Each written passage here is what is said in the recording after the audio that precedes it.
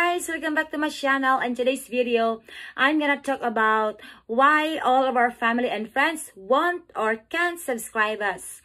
In my case, I started my YouTube channel last June 4, 2020, and after I uploaded my first video, I was expecting to have many subscribers. Kasi nga, I have many friends and family. But I was wrong.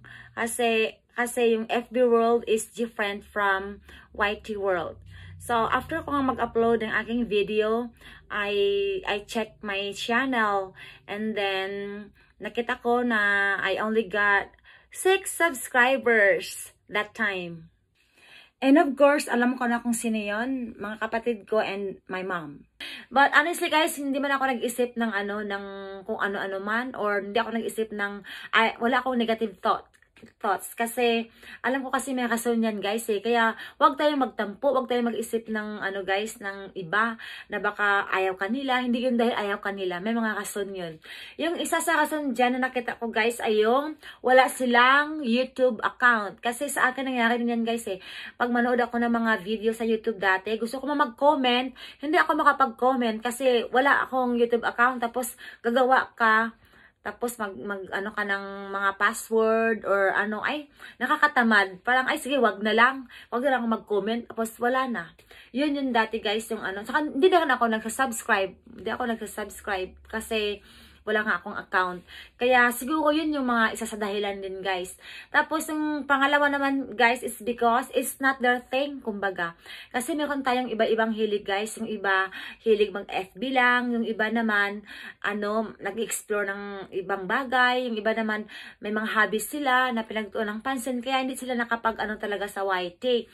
Kaya yun yung yung mga rason siguro guys. Kaya wag tayong magtampo.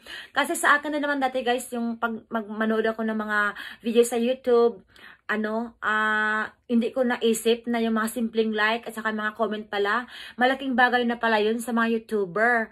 Nung hindi pa ako nag-join sa YT, hindi ko naman alam yun. Pero nung nag-join na ako, doon ko nalaman yung kahalagahan ng mga subscription, ng mga likes, ng mga comment, mga views. Importante pala. Kaya, yun guys, dalawa sa tingin ko yung mga yung mga dahilan kung bakit hindi sila agad makapag-subscribe. Pero maghintay lang tayo guys, baka sa sunod isa-subscribe nila tayo.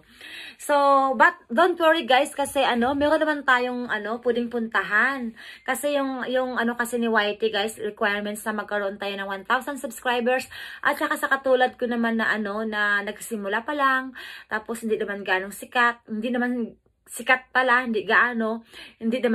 ordinary lang. Sino manonood ng mga videos ko, 'di ba? Aside sa mga kapatid ko at saka nanay ko, wala, 'di ba? May manood man siguro, konti lang, pero wala talagang manood na yung yung diretso, buo. Kaya, yung sinabihan ako ng mga friends ko na nag-YT din, dalawa sila, actually money na sila, na-monetize yung channel nila. Sabi nila, magpunta daw ako sa live streaming. Guys, yun. Doon ka makakakuha guys ng mga ng mga friends at saka ng mga magsasubscribe sa'yo. Magpasok ka sa YT, sa live streaming nila, and then mag-observe ka muna guys. Observe mo lang kung anong ginagawa nila, tapos makakita mo doon na nag-i-exist pala talaga yan sa YT world.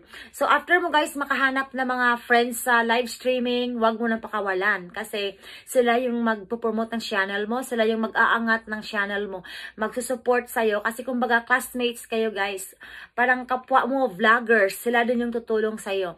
So, alam na nila yung alam nyo na pareho kung ano yung target nyo, kung ano yung goal nyo, kaya kayo mismo yung magtutulungan. Magsusuportahan kayo. Tapos, pag mo na sila, na naging friends na kayo, yan, mag-join ka sa mga community nila, pero piliin mo guys yung mga legit at saka mga organic na community na mga kaibigan na magsusupport talaga sa iyo, no matter what, kumbaga. So, pag-join mo na mga community nila guys, doon mo na makikita yung mga iba pang kalakaran sa YT world. Kasi sa live streaming guys, meron kasing iba-ibang topic. Yung iba, nagpapaangat sila, meaning bibigyan nila bibigyan kanila ng maraming subscribers. Kaya yun, magstay ka sa mga live stream nila. Tapos yung iba naman, yung ano nila, magbibigay sila ng WH, yung watch hour. Tapos yung iba naman, nagbibigay ng mga tutorials, mga tips about YT World. Doon mo makikita, doon mo malalaman yung mga, yung mga iba't ibang paraan sa pag-YT, kung anong gagawin mo at saan ka pupunta. Tapos yung iba naman guys, ay yung YT, yung live streaming nila is about building friendship. Ayan, creating friendship.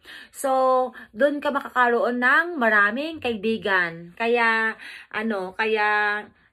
wag mo nang pakawalan pag makita mo na yun. So, yun nga guys.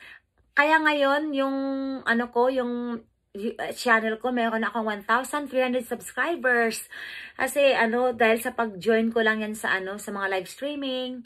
Ayan, sino naman yung magka-subscribe sa akin, 'di ba? Kasi mahirap namang isa-isahin mong i-message yung mga kaibigan mo at saka mga family mo. So, dahil sa pag-join ko ng live streaming, nagkaroon ako ng 1,300 subscribers. Tapos yun, meron na akong community na tumutulong din sa akin. Kaya, yun guys. So, kayo guys, kung may balak kayong mag-join sa YouTube, now na. I think kayo na kayo mag-start. Kasi next hindi natin alam kung ano naman yung requirement ni YT. Baka mag-iba na naman siya. Kasi ngayon kasi 1,000 subscribers at saka 4,000 watch hours. So, yun lang guys.